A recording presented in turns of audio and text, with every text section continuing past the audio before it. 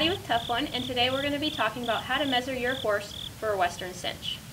It's always important when you're looking at Western cinches to determine the correct size for your horse, because if your cinch is too long, you're not going to be able to get it adjusted properly to stay on tight, and if it's too short, it could cause galling and abrasions, as well as a lack of stability to your saddle. When you're thinking about measuring your horse for a Western cinch, you can start with a soft measuring tape such as this, or you could use a piece of hay twine. Today we're going to show how to measure for your cinch on Mr. Cashier. So I'm going to take my cloth measuring tape, I'm going to find his midline or his sternum, down here in between his front legs. I'm going to bring my tape right here to where his girth's going to sit. I'm going to bring my tape up, and I'm going to end my measurement wherever I want my girth to sit.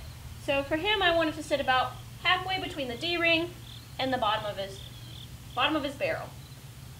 So I'm going to take that measurement, which is 16 inches, and I'm going to double that, which puts him at a 32.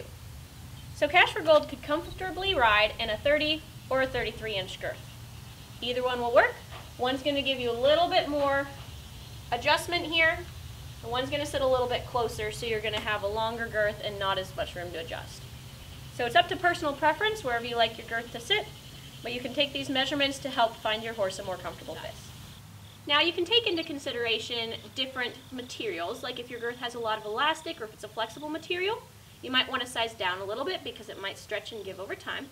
Or if it's a more rigid material, you're going to want to be really generous with the measurement that you took. Our girths come in 30, 33, and 36-inch measurements for full-sized horses. Additionally, we do carry smaller sizes for your ponies and miniature horses, so whatever type of girth you're looking for, you just want to go and get the correct measurement so that your horse is happy and comfortable.